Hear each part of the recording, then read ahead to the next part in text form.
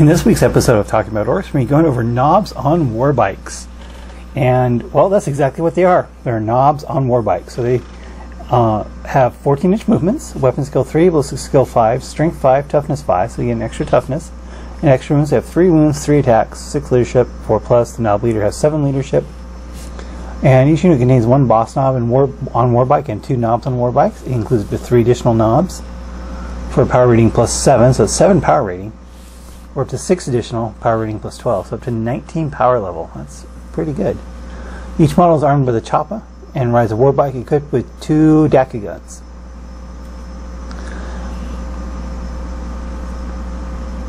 So, and let's see, and any model may take a slugga on a stick bomb, and any model may replace its choppa and slugga with items from the Nobs weapon list.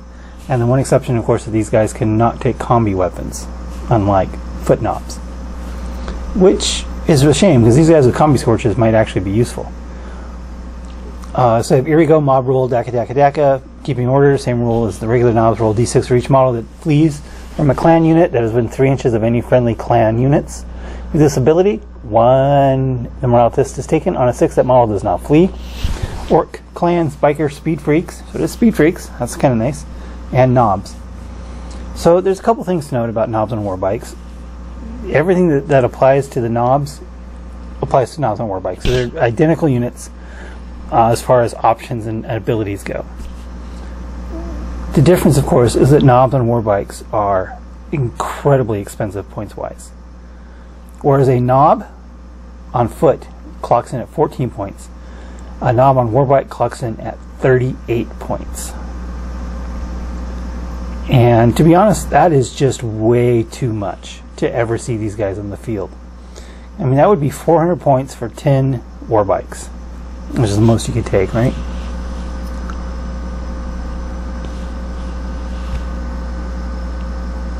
Include 3? No, 9 is actually. It contains 1 boss knob and 2 knobs on Warbikes, or up to 6 additional knobs on Warbikes. So 9 is actually the maximum you can take, not 10. Why would you do it that way?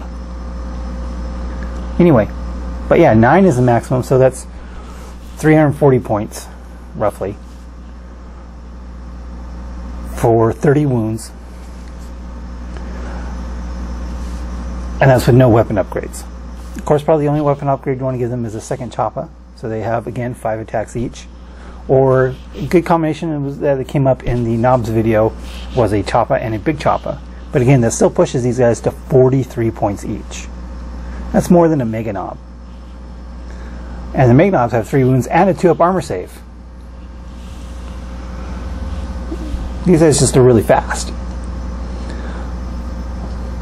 So while Nobs, I think, are an incredibly points efficient unit where you can take 5 guys with 2 choppas for 70 points,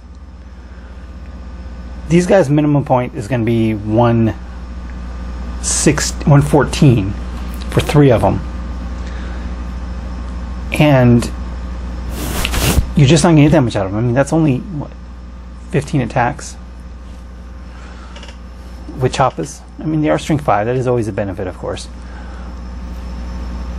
And on top of it, they're elites, not fast attack, which can make a difference, which might be a good thing, might not be a good thing, depending on what kind of detachment you're trying to fill out. But as far as elites go, I think there's always going to be better options for your elite slots than knobs on Warbikes. They're just way too many points for what they are. I mean, you think of a boy as 7 points, a regular Warbike is 23. That's almost 3 times as much. But same with the knobs on Warbikes, you're still almost 3 times as much. But it's not worth it for that, because between a regular Warbike and a knob on Warbike, the points difference is just not there. These need to be like, Warbikes are already, I haven't gotten to Warbikes yet, but those are also way overpriced for what you get. And these just increase that overpriced by another order of magnitude. I don't know what would be a good points level for these, because only a 4-up save, no invul, no access to an invul save, no, and the only thing you do is keep a KFF mech on bike nearby for now, and paintball on bike for now. There's not a lot of survivability there, even with 3 wounds. I mean, especially there's enough 3 damage weapons out there. Just a predator auto cannon will just devastate these guys like in nothing flat, because they're flat 3 damage. And there's also even like armigers with their 43 shots at D3 damage each will just devastate these guys real quick. So I mean, that's a lot of. I mean, they'll do that to a lot of units, but then you have to think of the points and the value you're getting out of them. I just don't see the value at 38 points per model. The speed isn't worth that many points, as I found out playing Warbikes. Speed is awesome, but if you don't have enough models or enough power to back up that speed, it doesn't really matter. And these guys just don't put out the power for the points to make up for this for the speed they have. I mean, sure, it'd be nice to do the Cult of Speed stratagem with these guys for a 32-inch first turn move, if they were worth the points. If you were able to add weapons to them and make them a real threat. If these guys could take, you know, a couple kill saws, a couple power claws, a couple guys with 2 kill saws, I should say, a whole bunch of big choppas and choppas, and be a reasonable price level, and they could actually be a threat in close combat, then it would be worth taking them and putting them in the Cult of Speed and charging them 32 inches up board. Right now, there's so many points there that if you want to add those extra weapons, you're talking a quarter of your army in 9 models that you're going to put right in front of your opponent's entire army turn 1. And that's if you go first. If you don't go first, they're never going to get off the starting line. That's a quarter of your army.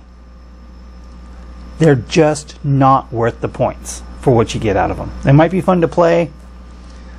I mean, 3 wounds sounds like a lot. I mean, 5 attacks each sounds like a lot, but not on a 38-point model. On a 14-point model, 5 attacks at strength 5 is amazing. On a 38-point model, 5 attacks at strength 5 is horrible.